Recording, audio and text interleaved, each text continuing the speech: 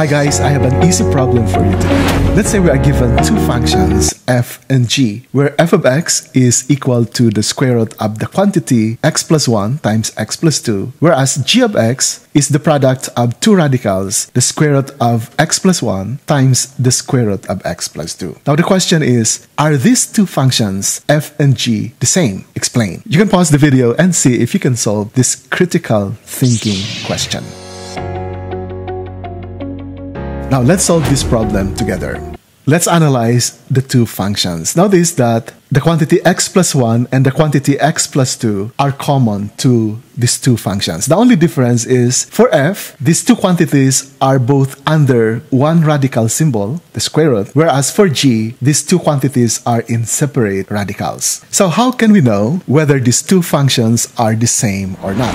What we can do is we are going to look for their domain. When the domain is not specified whether it's in the set of real numbers or complex numbers, the assumption is we are solving this for the set of real numbers. In order for f to be defined, its radicand, the quantity x plus 1 times the quantity x plus 2, must be greater than or equal to 0 or non-negative. In the case of g, these two quantities, x plus 1, must be greater than or equal to 0, and the quantity x plus 2 must also be greater than or equal to 0. Let me show you first a common mistake here. A common error is, since this value under the radical must be greater than or equal to 0, many students would say x plus 1 is greater than or equal to 0, and x plus 2 is greater than or equal to 0. And so, x is greater than or equal to negative 1, x is greater than or equal to negative 2 for the first function. Now, this process is wrong in finding the domain of f. So what is the right method of finding the domain of f? What we're going to do is think of the critical points. So in here, the critical point is the value that will make the quantity x plus 1 equals 0,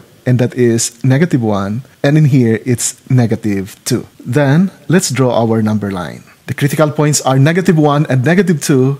We'll write negative 2 first, and then negative 1. Now, since f could be defined if the radicand is equal to 0, then our endpoints here are included, and so we have a circle here, a shaded circle. Let's take values less than negative 2. Let's say negative 3.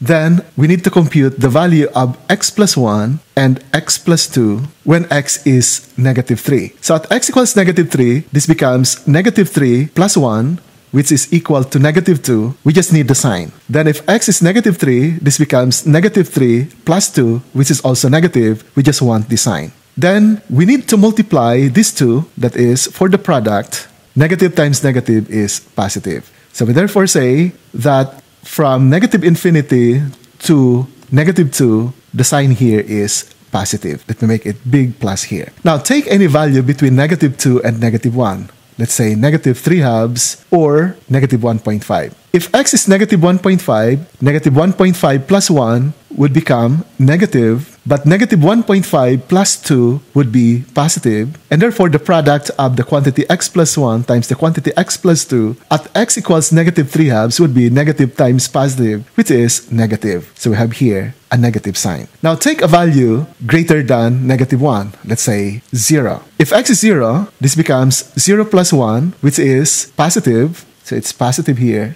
If x is 0, x plus 2 is also positive, and positive times positive, the product is positive. So we'll have a positive here. Now, since we want the product of the two quantities x plus 1 and x plus 2 to be greater than or equal to 0, then the permissible values for x would be this part and this part. And so, we can now take the union from negative infinity up to negative 2, the endpoint is included, union from negative 1, endpoint is included, up to positive infinity to be the domain of f. And graphically, from negative 2, the endpoint is included, you go to the left, and from negative 1, the endpoint is included, you go to the right. That is the domain of f. Now, for the domain of g, here, we know that x plus 1 must be greater than or equal to 0.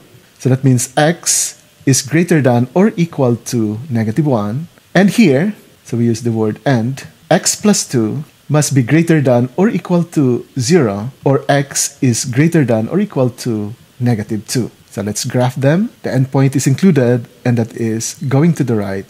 It's greater than negative 1. And here, x is greater than or equal to negative 2. Here is negative 2. The endpoint is included, and we are going this way.